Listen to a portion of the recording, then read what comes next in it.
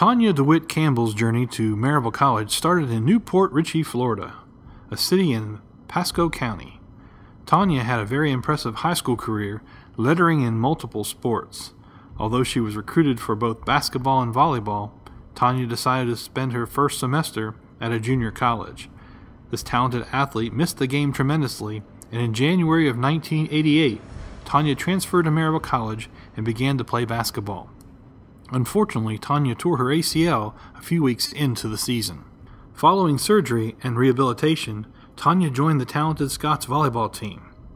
I remember Karen Pauka, Peggy Lane, and Jamie Humphreys. They were all special players on the team, Tonya said about her teammates.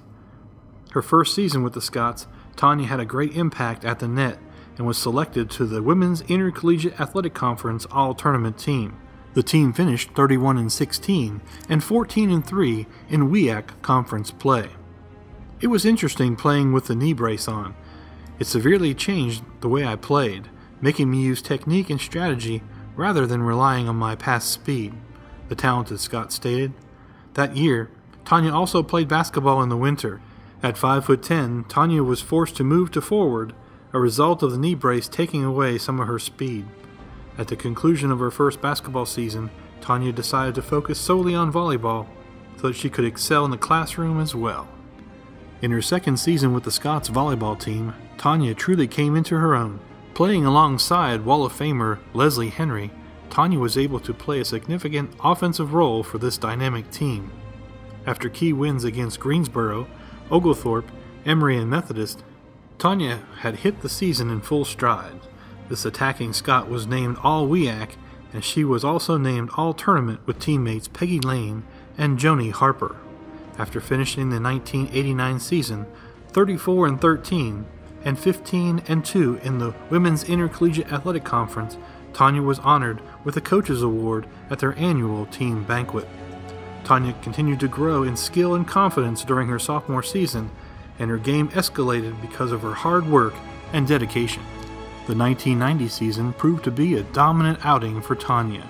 This outside hitter played 104 sets alongside fellow Wall of Famers Leslie Henry, Nikki Boop, and Jennifer McCafferty.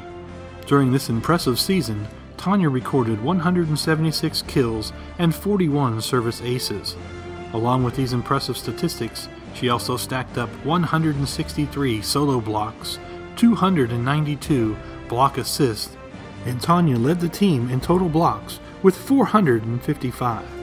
After finishing the season 24-12 and 10-3 in conference play, Tonya was named All-WEAC and was selected for the WEAC All-Tournament team.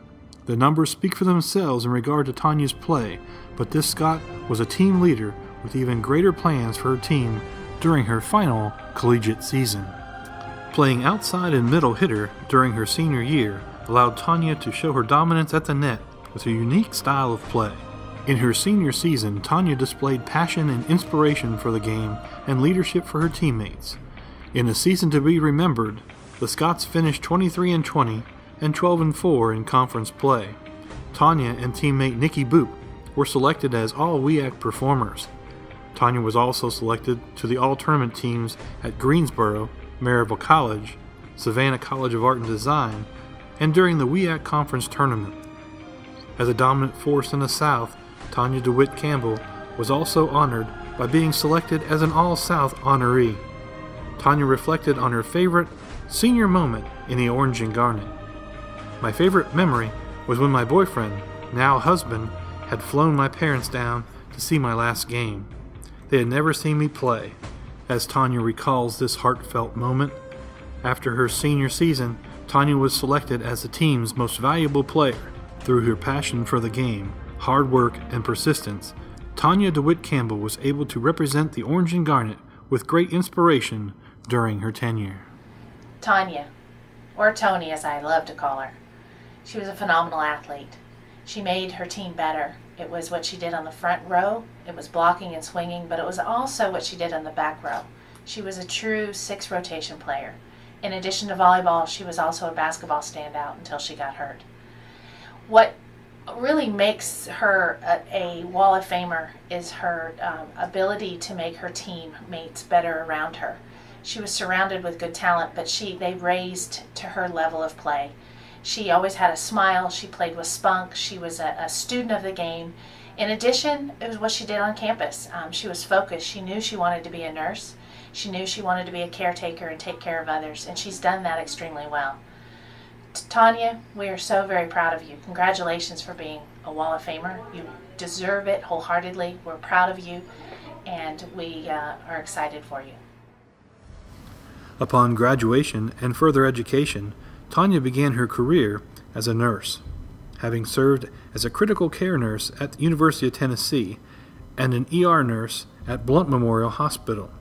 She returned to UT and received her master's in nurse anesthesia in 2003. She only had good things to say about her experience here at Maryville College. My impression of Maryville College today is one of great respect. I truly believe, had it not been for the education and life lessons that I learned from Maryville College, I would not be where I am today.